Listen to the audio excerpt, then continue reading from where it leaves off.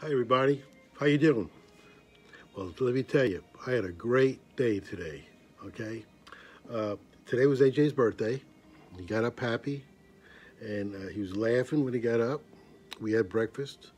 Um, my daughter Alyssa came over, and she brought a cake. She brought an Easter lily.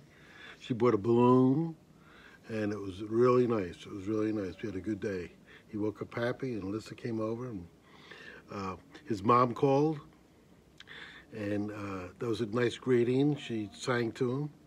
Uh, Sheila called up and wished him happy birthday and sang to him, which was great. Later on this afternoon, she brought over a cake, and he had two cakes today. God bless him. Then I took him out for lunch, and then I bought him some ice cream. I bought him an orange push-up pop. He loves orange push-up pops, and he ate that, and came home, and after supper, we had two cakes. We had a little birthday party with ice cream. Uh, Edie from next door and Ashley, they sang to him, happy birthday. He got a card from his grandmother, Carol Reese. But we had a good day. And I just put him to bed. I washed him, bathed him, put him to bed. And he was happy. And he might hear me talking right now. So,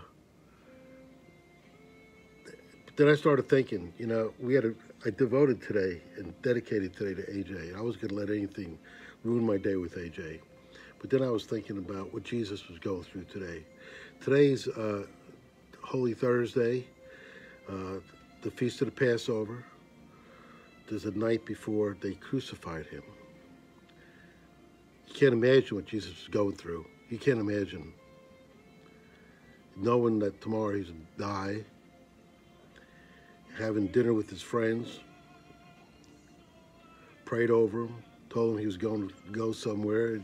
Where he's going, they cannot come. They couldn't understand that.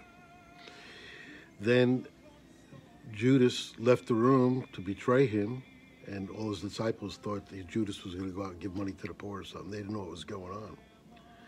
Then Jesus said to a couple of his apostles, "Come out with me." They went to the garden, and Jesus went out to pray. And he said, "Don't fall asleep. Watch over me."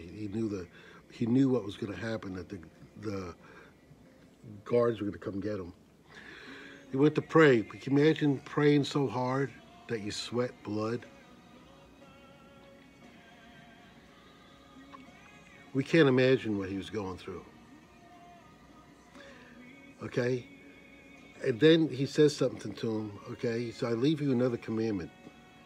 Okay? Love one another as I have loved you. You know, the Ten Commandments, God says, don't do this, don't do that, don't do this. Okay? Jesus didn't say don't do anything. He says, go out and love one another. It might be hard for us to understand that. He wants us to love our enemies. We got to pray for our enemies. Remember when he died on the cross, he said, forgive them because they don't know what they're doing. They put nails in his hands. They nailed him to the cross. They beat him. And he said to God, forgive them because they don't know what they're doing. Wow. That's pretty powerful.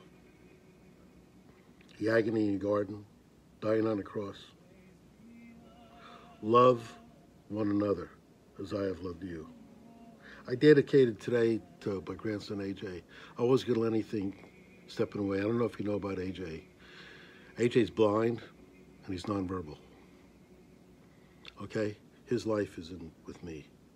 And I got to give up my life to give him a life. The best life I could possibly give him. Okay? I love him that much. And now he's in bed sleeping, and I'm going to lay down and meditate on Holy Thursday and what Jesus went through. It's hard to comprehend, but put yourself in the same position as Jesus was going through. We can't imagine.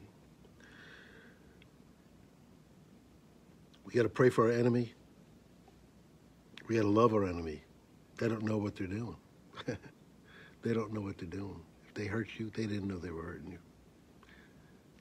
They just didn't know. They didn't know Jesus. No one comes to the Lord God except through me. That's what Jesus tells them. This is the night of the Last Supper. He gives them one more commandment: love one another. Dear Jesus, I ask you to show us how to love. Show us how to have compassion with our brothers and sisters.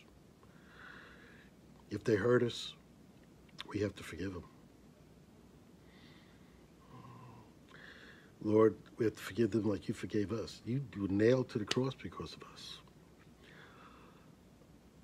I ask you to put your blessing over us. Let us come closer to you. Let us understand what you were all about. We ask you to draw us closer to you. We ask you to perform a miracle this weekend, okay, like you did 2,000 years ago. This coronavirus, I didn't even watch the news today, okay? It's depressing. I don't want to, if you want to be depressed, watch depressing news. You want to be happy, watch happy news, okay? Positive news, positive things, not negative. It's all negative, negative, negative. Lord, let me look at the positive in people. Let me feel let me compassion for others. And give me the strength and courage to be more like you. In Christ's Lord we pray. Amen. See you all tomorrow. Tomorrow's Good Friday, okay? I don't know if I'm coming on tomorrow night, but we'll see. Love you all. Thank you. Pray for a miracle. Ciao for now. Bye.